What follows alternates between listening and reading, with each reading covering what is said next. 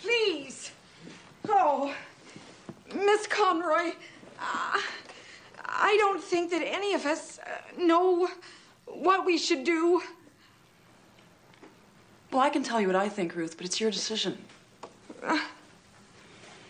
Okay, let's just face the facts here.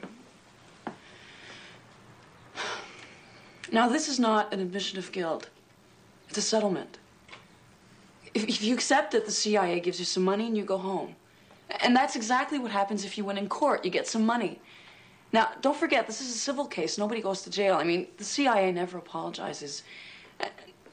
And while the harm you have all suffered doesn't go away, but either way, all you get from the law is money. I just want you all to understand that.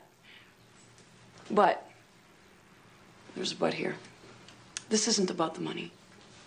We all know that. And the CIA knows that, right?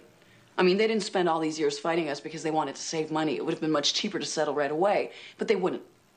Because the minute they give you $750,000, well, then the world knows the CIA is guilty of sin. That's how this story will be told.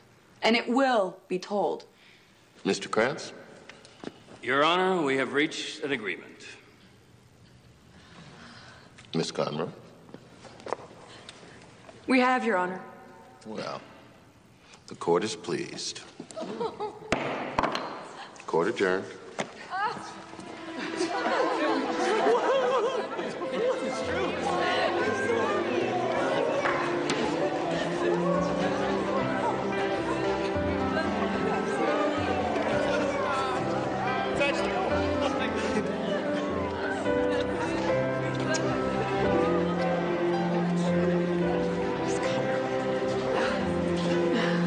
You worked so hard. Thank you.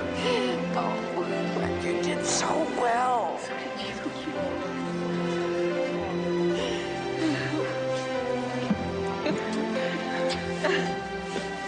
Thank you so much. Thank you. Thank you. Excuse me. Oh. Excuse me, please. No, please, please. There is nothing no good. No good.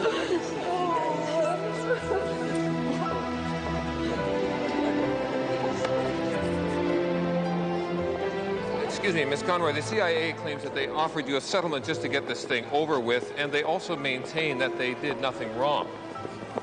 Look, nobody pays out $750,000 unless they've done something wrong. The CIA tried everything they could to avoid going to trial, and when they realized they couldn't, well, they settled.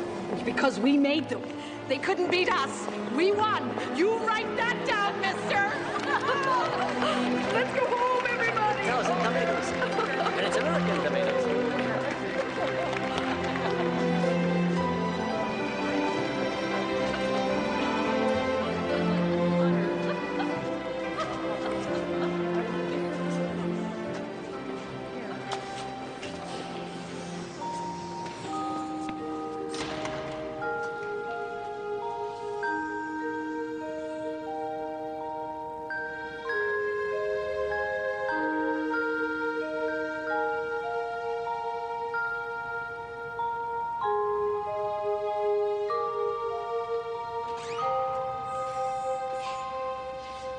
Dad?